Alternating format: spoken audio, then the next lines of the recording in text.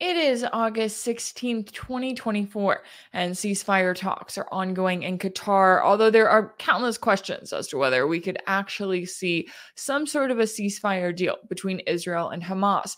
Is that something that Netanyahu is willing to agree to, even though he has tried every way possible to add more demands, to delay any kind of agreement up until this point?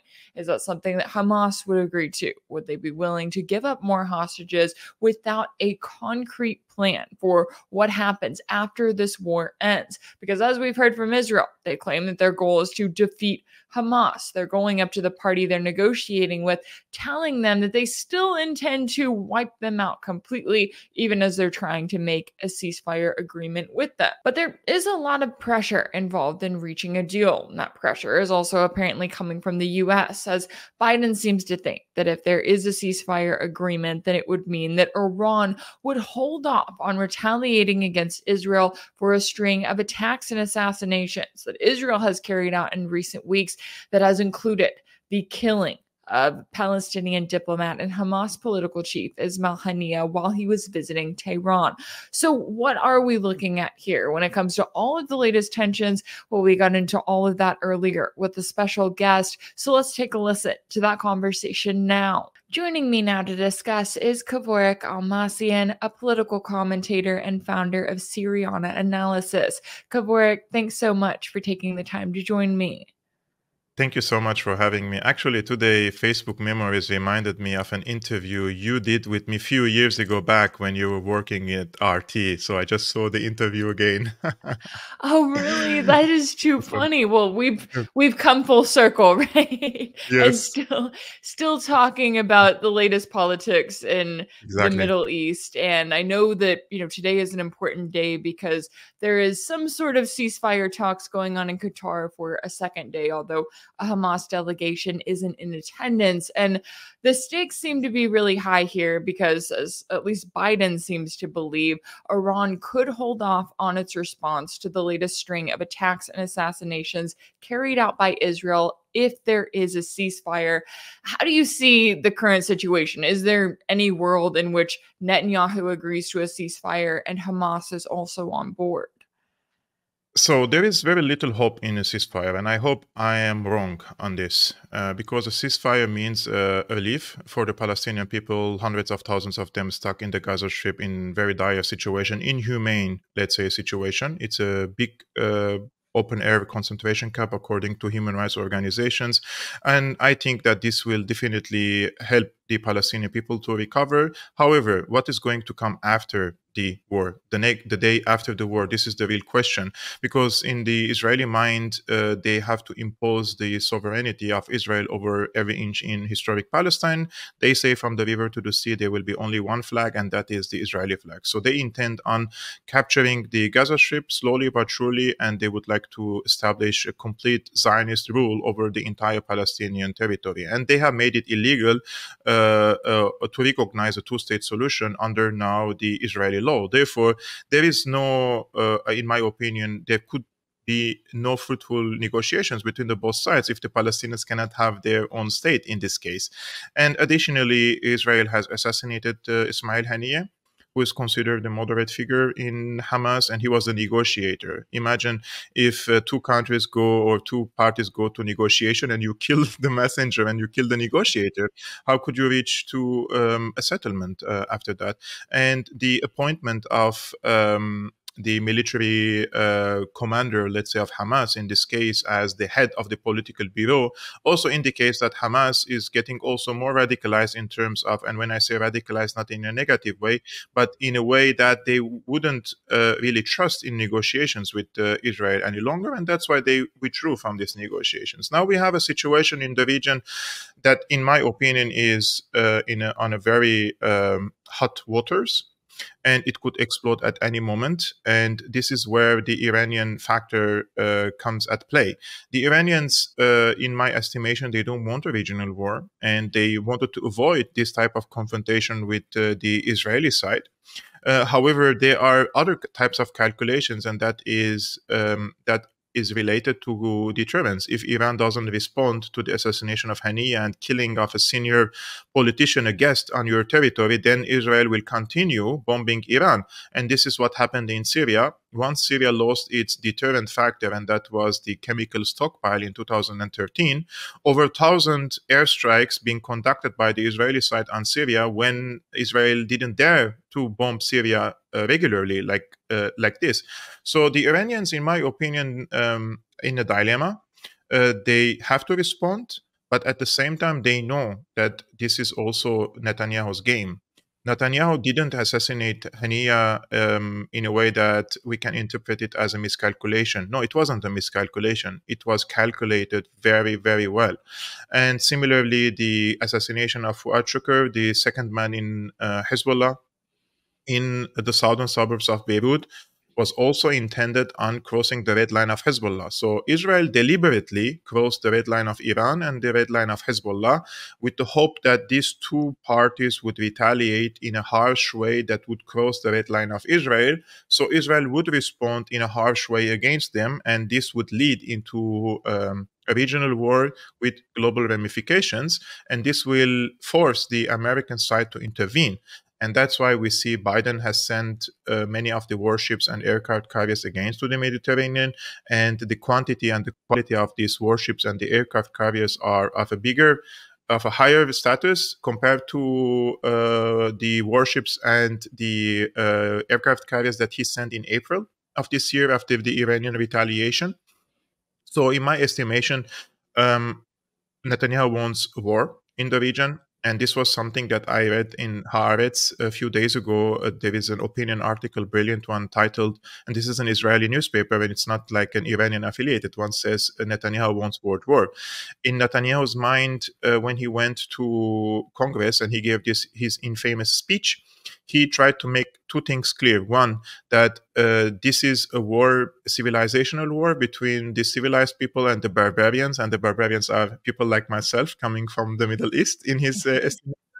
And secondly, he made sure to deliver a message to the Americans that he is allegedly fighting for the interests of the American interests in the region. So as much as they give him security and military aid, as much as he can serve the existential interests of the United States in the region. But the truth of the matter is the other way around. It's the Americans fighting the wars of of Israel in the region, and not Israel fighting the wars of the United States in the region. This is in my understanding.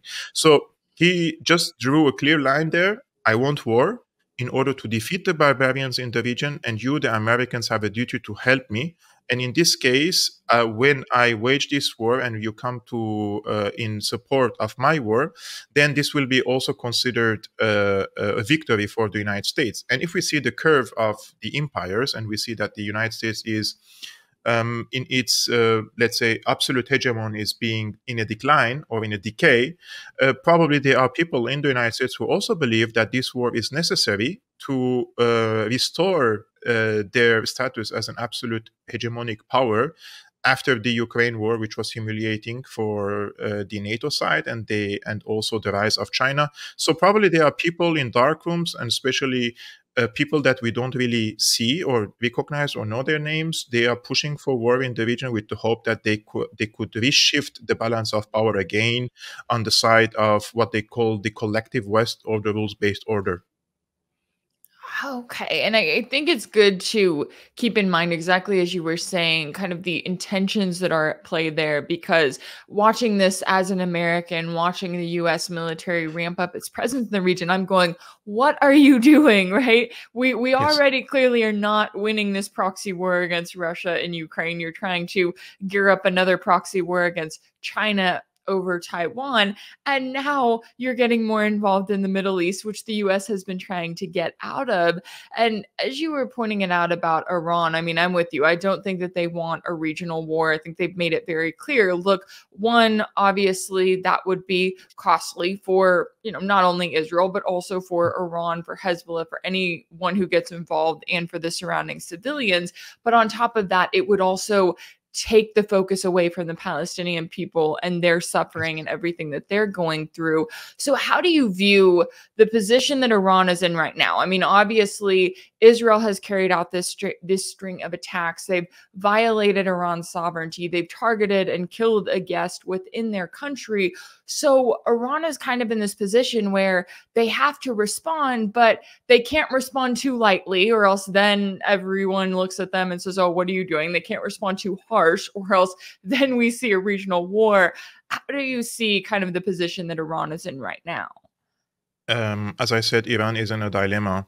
In April, when they retaliated against Israel, they wanted to send a message in more than they wanted to inflict huge damage to Israel. They wanted to say in April that if we want to hit any place, we can hit. And this is what they did. They have sent hundreds of drones and some of the Scud missiles and the ballistic missiles to Israel. And probably 10 missiles fell in the places that they wanted to hit. And this was the message. But it seems that this has not deterred the Israeli side, so they have committed another act of aggression against Iran. And I would like to mention that when I said this is calculated, I mean, Israel was able to kill Haniyeh in any other place, but they have picked the place in Iran. They were able to kill him in Qatar, they were able to kill him in Turkey, but they have picked in Iran because they wanted this retaliation from the Iranian side. And in the Islamic mindset, more or less, also it's a Levantine, it's a Middle Eastern, Caucasian, let's say, culture. When you have a guest in your home, we say, my guest is safe in my place. This is a very important cultural aspect. Imagine killing your guest in your home. This is like double crossing the red line in the mindset and the culture of Iran. So now Iran has to retaliate, but they have to retaliate in a way that they don't start a regional war. So this is the dilemma. In my opinion, if the Iranians want to wait for the negotiations now to see what would happen with the so-called ceasefire talks, if these talks collapse, Iranians have two choices.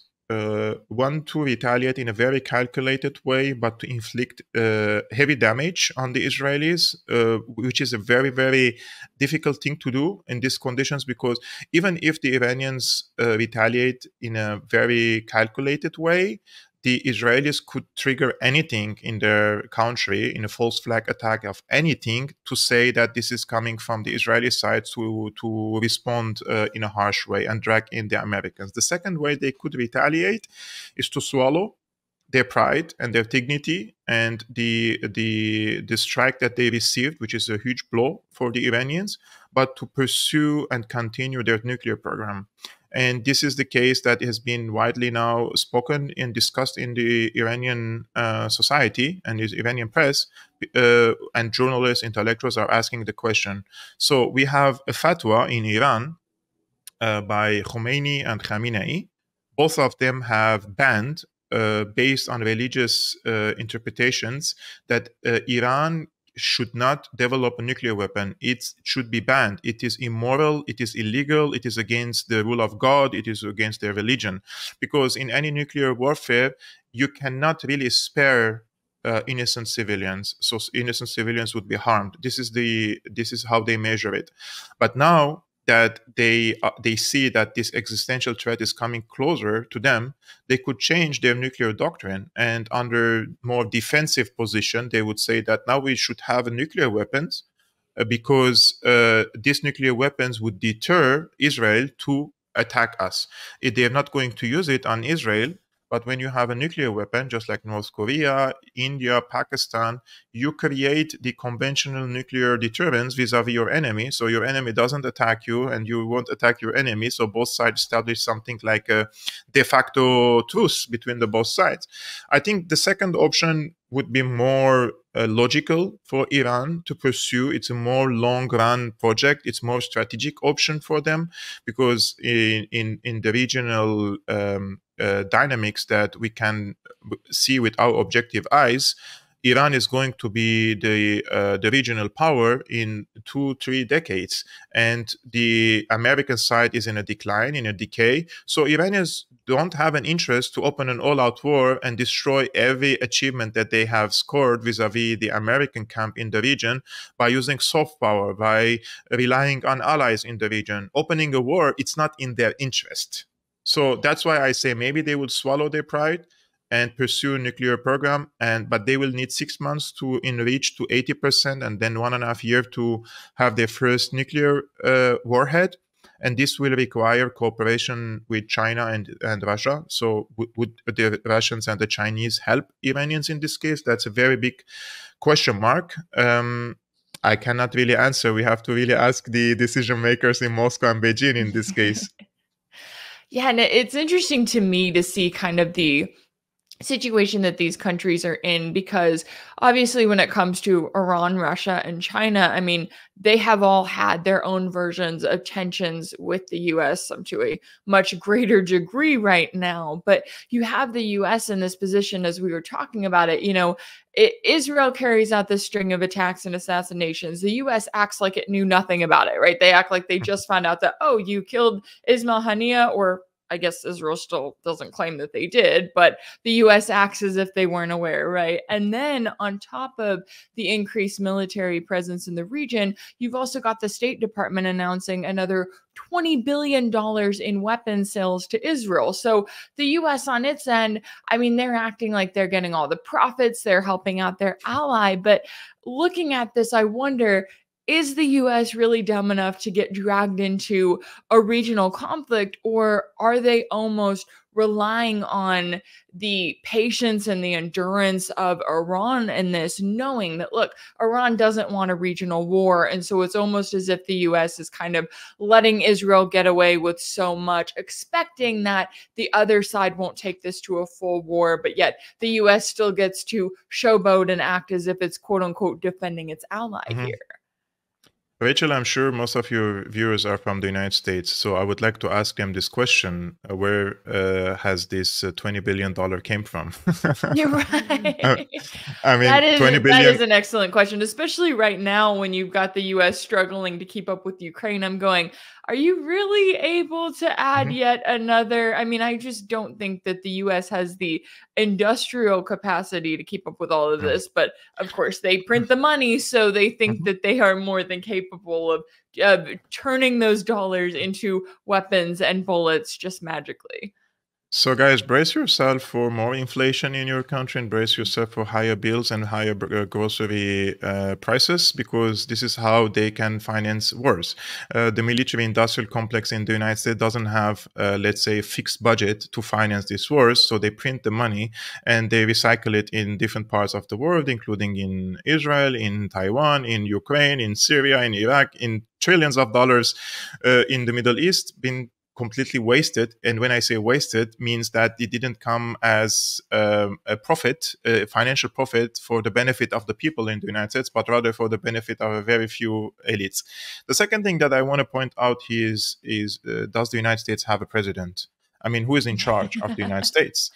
This is a serious question, because if we consider Biden a president, I'm sure he's not in charge and he doesn't take decisions. He doesn't sign on these papers. It's all a big lie. So who is in charge? Is it Antony Blinken? I mean, who in his mind believe that Antony Blinken can lead an administration? Antony Blinken is a really average diplomat. He is not really a high IQ or a strategist who can lead such big decisions. So the bigger question is here, who is leading the United States?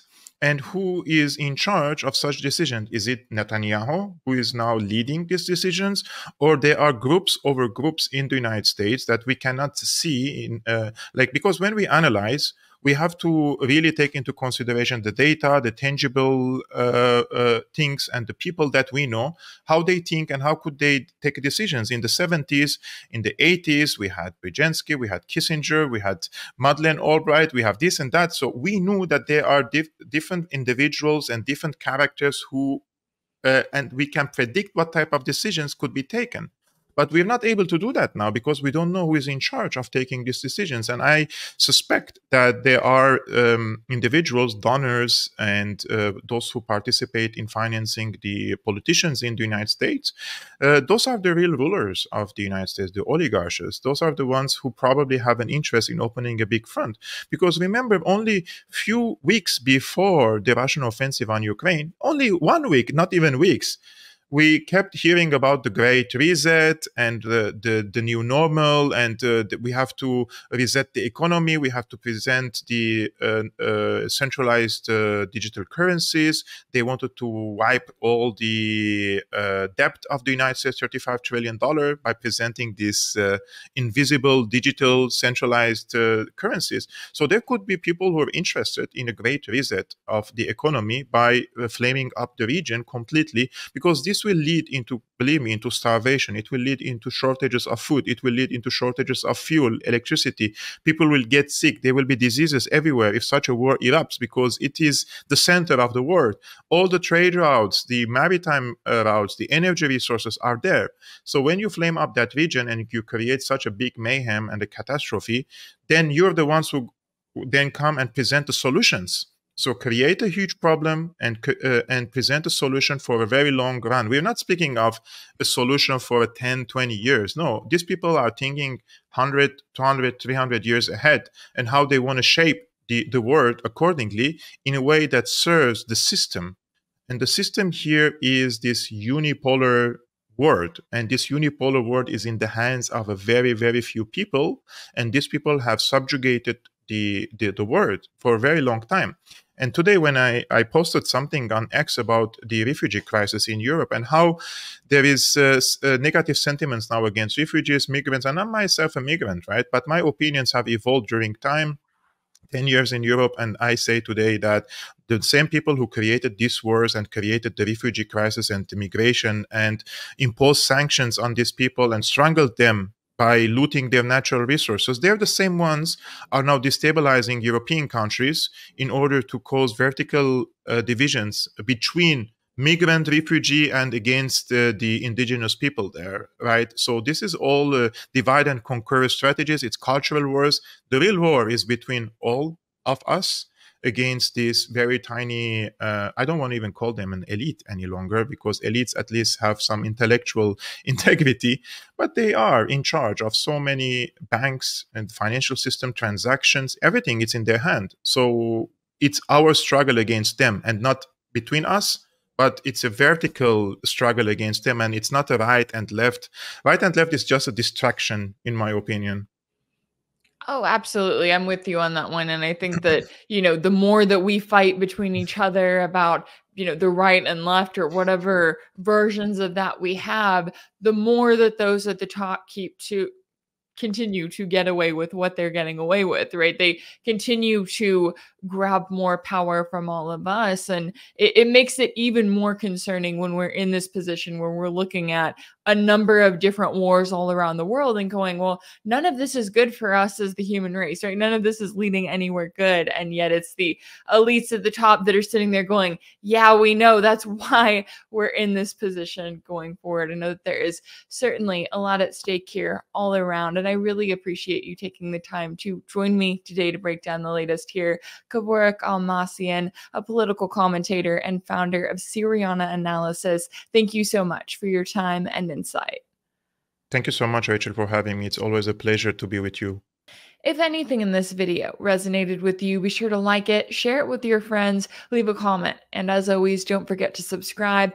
And if you want to keep up with all of my work, make sure that you're subscribed to my page on Substack. That's rachelblevins.substack.com. If you want to support my work, you can also check out my page on Patreon. That's patreon.com/rachelblevins. That's where you can sign up as a monthly paid subscriber and join the community there. As always, thank y'all so much for all of your support, and I'll see you next time.